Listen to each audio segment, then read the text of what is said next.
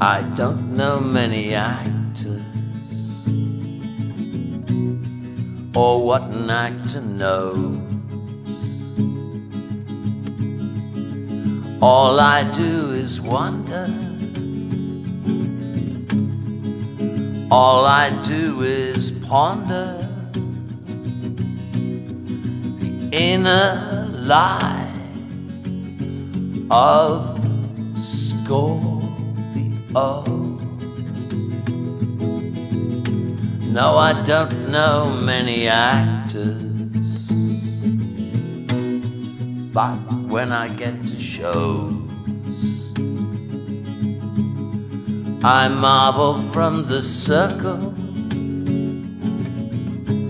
or I marvel from the cheap seats at the inner life of Scorpio.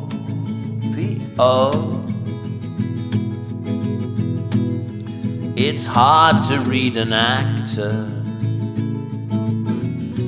They're a book that's quick to close, but nobody's escaping. No, nobody's escaping from the inner life of Scorpio.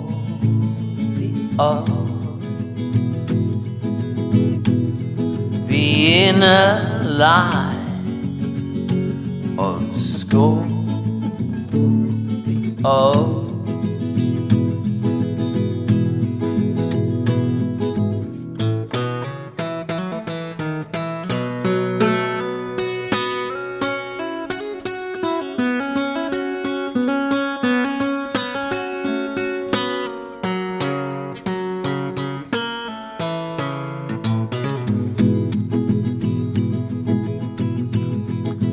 Ripple on the surface shows how deep the feelings go. It rocks your very being. It racks your way of seeing. It's the inner life of the Scorpio.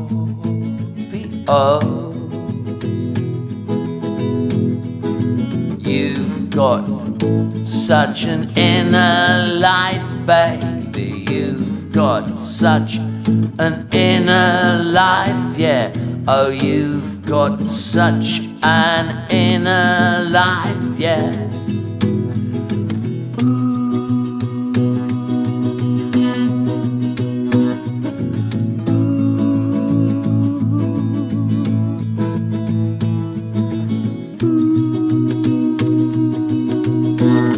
Like every dream companion,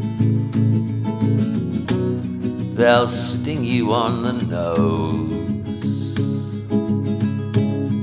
but it's some kind of voodoo,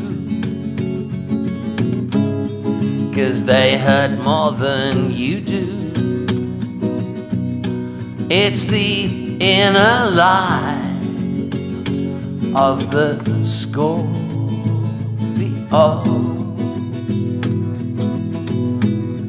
The inner life of Scorpio.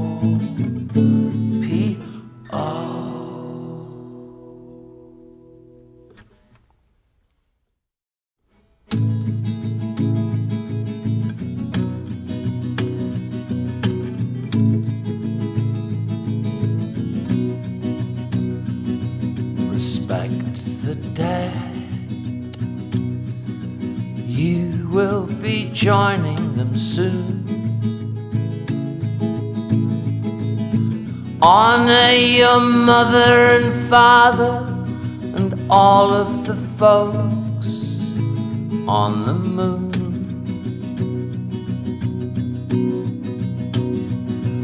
In watery handwriting scattered in drops on my window pane, wrote, I am the weather vane. I'm the man who loves the rain.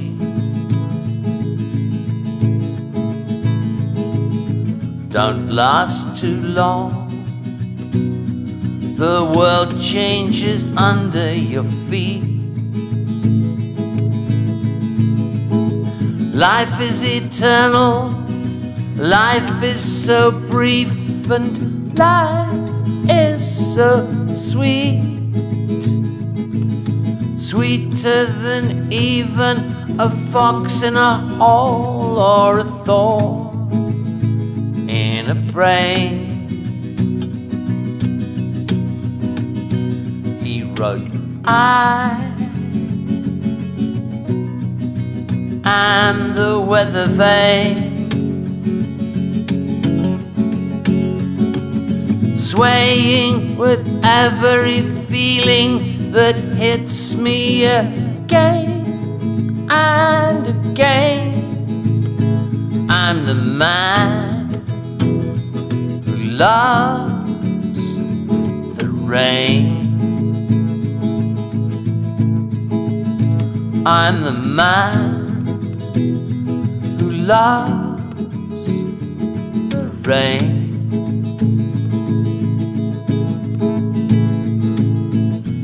Have two graves, your name's on both of them. I like to keep people guessing as well when I'm close to them. I have two clouds, both of them hard.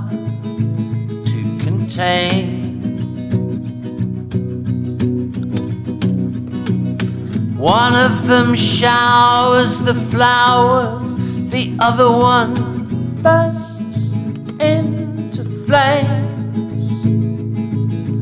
I am the weather vane. Love me or leave me, you have to believe me, I'll jump your train. I'm the man who loves the rain. I'm the man who loves the rain.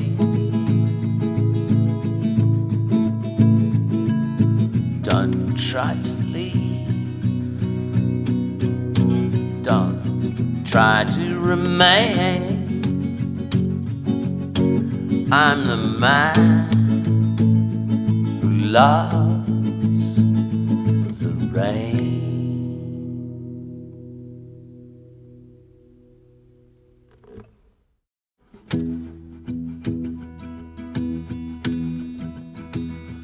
One day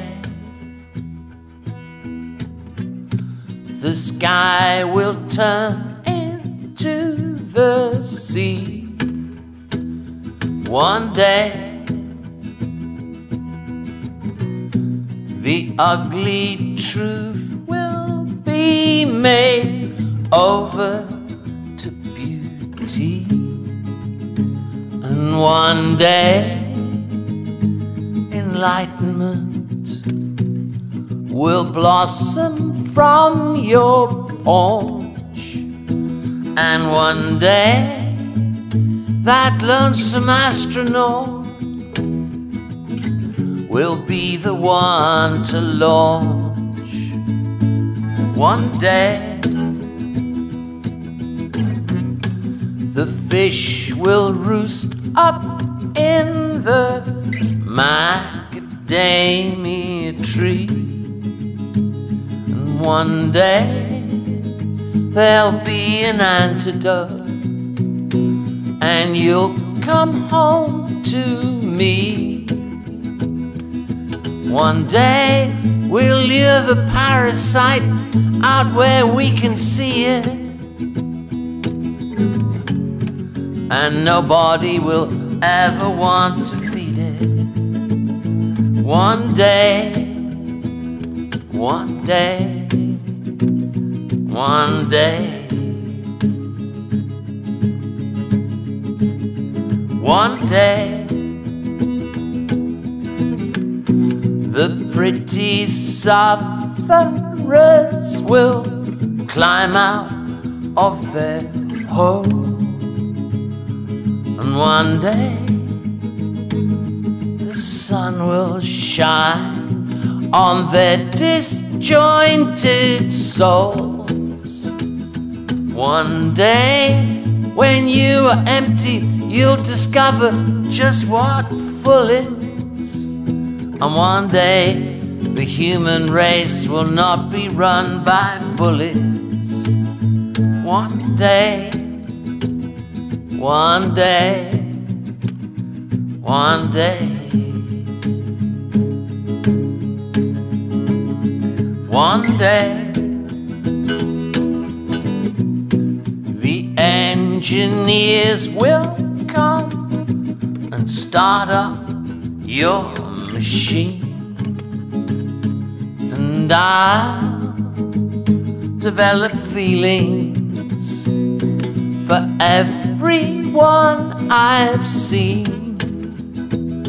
One day the color of your skin won't be the great divide, and one day you'll care how other people feel inside.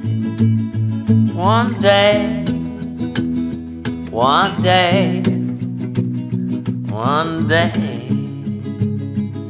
between your life and death, don't hold your breath.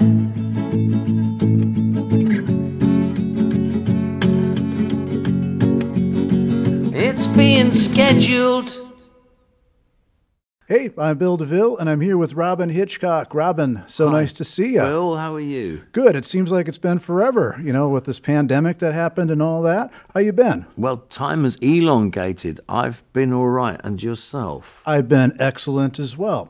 So you got a new album called Shufflemania that was issued this past, what was it, November? Something like that, yeah. Yeah. Well, tell us about the album. Shufflemania is the first one that I've done for Tiny Ghost Records, which is run by my wife, Emma Swift, who also records for Tiny Ghost, and it's our label that we launched seriously during the pandemic. We had it as a sort of merch organ before that, Yeah. But with the advent of the pandemic, direct-to-consumer sales, mail-outs became really essential because you couldn't tour, we couldn't tour. So Emma finished off her Bob Dylan covers record, Blonde on the Tracks, and I recorded Shufflemania, and we did all this at home in Nashville during lockdown in 2020. But it takes so long to pressing. Yeah. Emma's record, we had a Norwegian pressing plant who got her record done in something like 6 weeks. So within 2 months of finishing recording it, we were mailing them out from our kitchen. But Shufflemania, I actually finished off, I don't know, late in 2021, but it took us a year to get the vinyl to press up.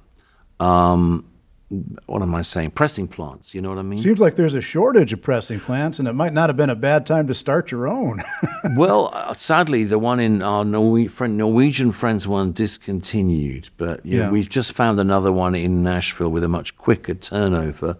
So I think that whatever Emma and I come up with will be a quicker turnover time.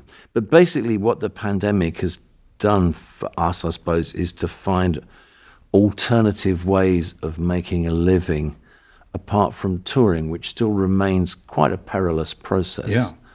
I love being able to get out and play in front of people, partly because 18 months off it, you really didn't think it was going to happen again. And you still don't know when you start a tour whether you're going to get to the end of it, you know. Yeah. You've been doing this a long time. Was that the first time you were off the road for 18 months in your, career?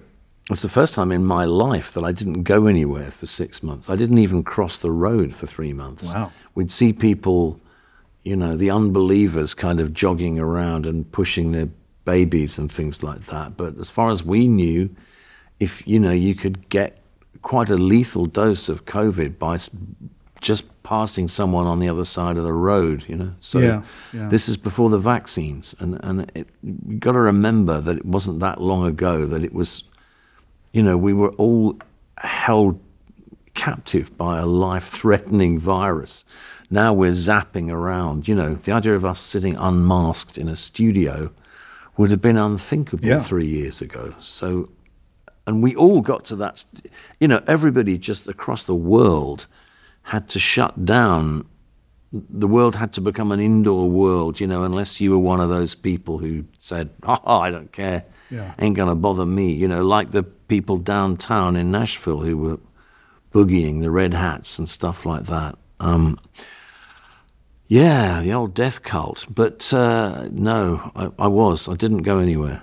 Quite a shock. What did you learn about yourself, a few years of not touring? A guy's been on the road for the last off and on 40 years. I learned that I really like to keep busy. Yeah. And obviously you've also got to make money. I couldn't just sort of sit there watching reruns of Bewitched or something. I actually had to, I have to earn money, but I like keeping busy, and for a while I mimicked my father, who'd been a painter for a bit. So when we first locked down, I kind of got the easel out and just sort of retreated into painting. But I also seemed to be writing songs. I was probably finishing songs because I wasn't going anywhere. Yeah. I don't know what it was. I hadn't really finished any songs for ages. Just before lockdown, I went to Mexico, and I had the feathery serpent god massage. I went into this tree house, and there's these things you get the Kukulkan massage for like $80 or something, And I went to the serpent god's palace, and who knows what atrocities were perpetrated in their name, but it was one of those all-purpose gods, a winged serpent. So that covers a lot of ground in itself. Mm-hmm. You can fly and squirm and borrow and eat. You're a symbol of fertility, power, wisdom. God knows, snakes mean so many different things, Creepy but understanding. As ambivalent as fate itself, something to propitiate, worship, fear, adore, who knows? Kukulkan or Quetzalcoatl, probably pronounced completely differently in its day.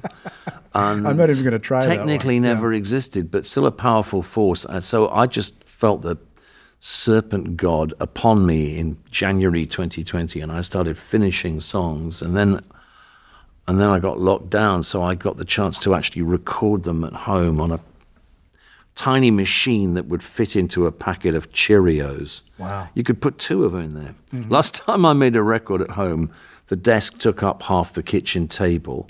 The first time I made a record at home in 1992, we had the whole BBC mobile truck parked outside my house on the Isle of Wight. I had a major label deal in those days, so you could do those things. Now I've been through an indie label, and now we're simply our own business. And the recording is like, that thing is that big, and you plug the little mics into it, and you've got 4 tracks, and I sent them off to people. I sent Inner Life of Scorpio, I sent to Johnny Marr, and he sent back a host of overdubs on that one. What about the title track? What can you tell us about that? Shufflemania. That's kind of a punk rocky sort of fun little tune. Well, I sent that to Brendan Benson. You know Brendan? I know Brendan, the Raconteurs, Jack White's friend. Yeah, he'd produced, from Detroit. And he'd produced my Detroit Indeed, same as Kelly Stoltz. Right. They all used to hunt in a pack, apparently. Yeah. But they Yeah, I sent him that song, and he just put a bass, drums, electric guitars, harmonies, the lot, you know, on that. Brendan actually was only about 2 miles away from me in Nashville, so I did. I even saw him once. We stood on the balcony 10 feet apart and sang a Beatles song into a camera. But the rest of them I didn't see. The Shuffleman itself, the Shuffleman is, well, it's like quite a lot of characters on the record. They're a bit like superheroes or supervillains, which I suppose is a modern version of gods. They're sub-personalities. You know, the feathery serpent god has a lot of power. The Shuffleman is like the agent of fortune, the agent of fate. And so it's very ambivalent. It's like Abraxas or Janus, or, you know, it sort of could go either way. Yeah. It's like a playing card that's the reverse upside down. The Shuffleman, you don't know whether you can trust him or not, but you want to stay on the right side of him. And the Shuffleman throws you the cards, and you have to make sense of them. Just as in life, you know, you have to surf what fate hands you. You know, the people who do the best in this life are the people who are able to adapt to their circumstances.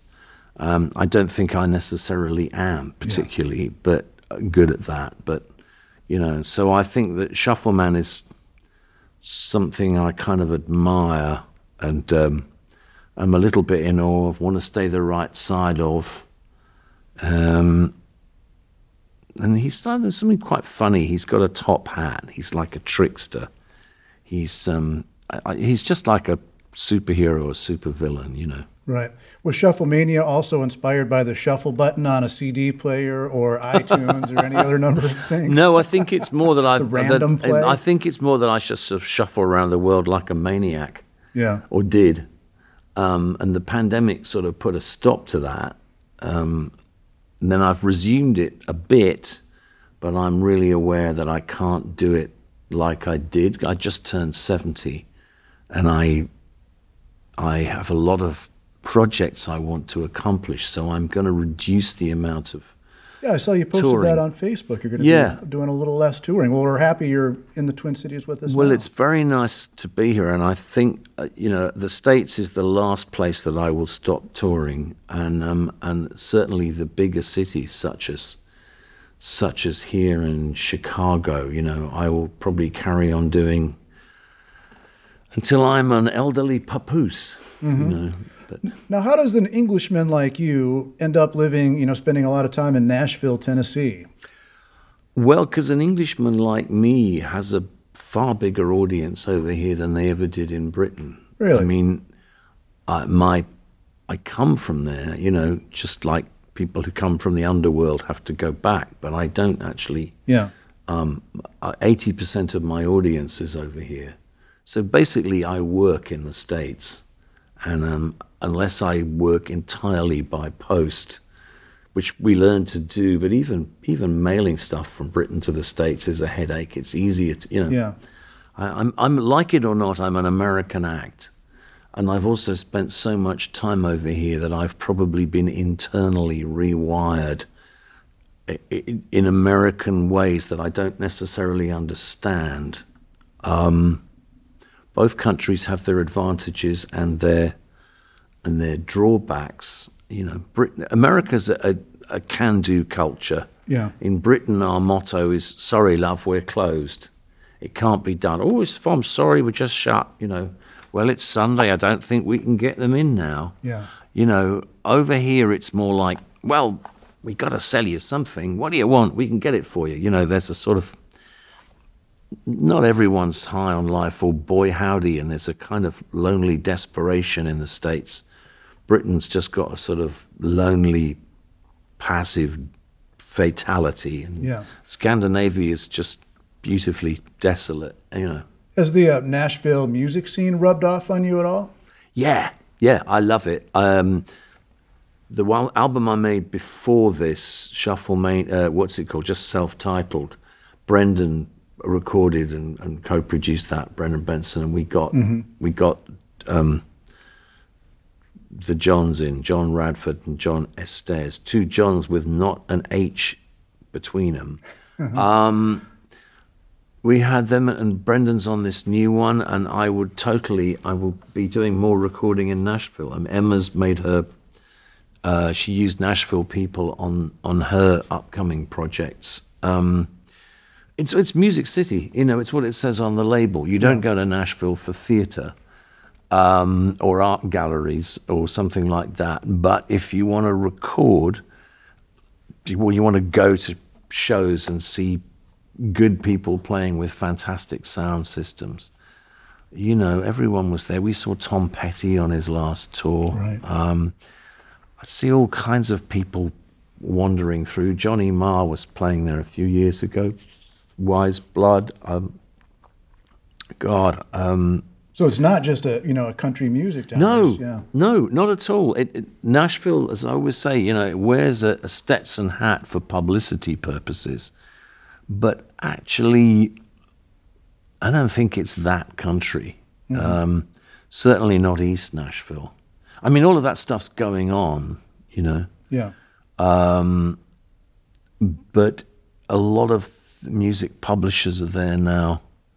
The studios are there. The session players are the Nashville Cats. Just as Bob Dylan put it on the map outside country music by recording "Blonde on Blonde" there, which they've never quite forgotten. And a lot of the people that played on that were technically country players. And he then actually wound up making a country record.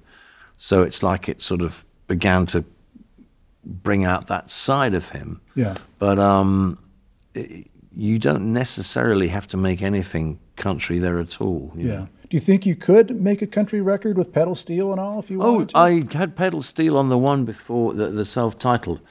I could make a record that sounded like a country record with pedal steel and, because you're sort of talking about things that are, Yeah.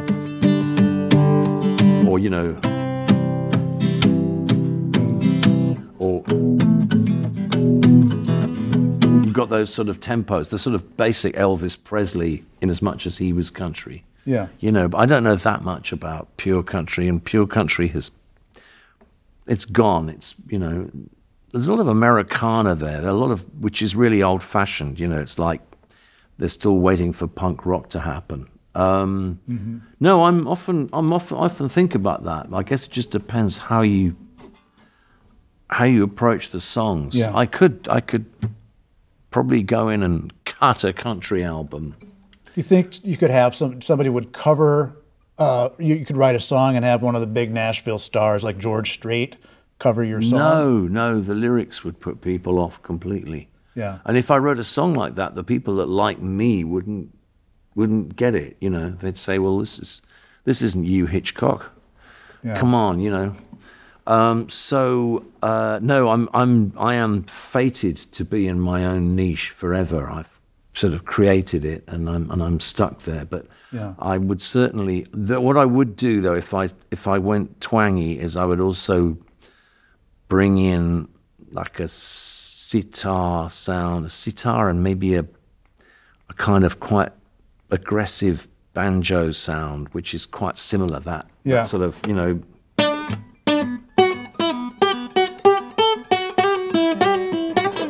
not that sounds like a banjo, but so you got sort of country raga rock, which of course is sort of what the Byrds were doing in 1967. So the question is, would I be doing anything new? And the answer is probably no, but I certainly like, I could haul that style out of the, I could customize my version of it. Yeah. And it would all be done on modern equipment, so it would probably just sound different, No, that's a good idea, Bill. It could happen any second. How about it? I happened to notice, and I thought this was the coolest thing ever, is that there is a Facebook page called Robyn Hitchcock's Shirts. Really? Are you aware of this website? It just shows pictures of you and all the cool shirts. Wow, no, I didn't know that. I know there's They had the Museum of Cones a while back. The cones I used to draw, cones, pylons that I did artwork on. But I didn't know there was a shirt one. There's a shirt one. Where do you get all your shirts? You have quite an abundance. The polka dot ones, a few cowboy shirts. Oh, I've got polka dot cowboy shirts. Well, they were made in Sydney in Australia by a man named Russell Wade, who likes measuring you and making those shirts. Some stuff is just like Paul Smith, you know, and some of it is a company called Blackwell on the south coast of Britain. There's very psychedelic ones, since you ask, and some are. I think this is just a Kenzo one. So, well, it's a cool shirt. Thank you. I mean, you just got to be shirt oriented, I guess. Yeah, well, it's been a pleasure to chat with you. Well, likewise. Thanks for having me in the studio, and it should sound as good as I think so. Me can sound with a slightly out of tune acoustic guitar. And I saw your next album is going to be an instrumental record. What was the inspiration behind that one? I've been playing instrumental music since before I ever wrote any songs. So, you know, once I could get a guitar more or less in tune in about 1968, 69, I started sort of doing these raga, kind of faux raga, Indian, you know, that was voguish in those days. And I've just been doing them for years. So we just thought, you know, why not record some? Meanwhile, I'd made up, composed a few pieces of music that I thought didn't need vocals. Yeah. So it's a mixture of sort of bluesy, raga-y instrumentals, kind of thing people were churning out a lot around 69, 70, you know, especially people like Roy Harper and the Incredible String Band, Bert Yance, those the British folky people, the generation ahead above me, you know, and so that's that, and that I believe that's called Life After Infinity, and that is out on Tiny Ghost really soon, in like a month or something like that. And I want to thank producer Derek Stevens, also engineer Eric Romani, sir, for making us sound so good, and video from Evan Clark and Peter Eklund for making us look so good. Nice work, gentlemen. And Robyn Hitchcock, again, it's been a pleasure to chat. Thanks for having me on The Current. All right. Thanks. Cheers. The Current is public media made possible thanks to member support.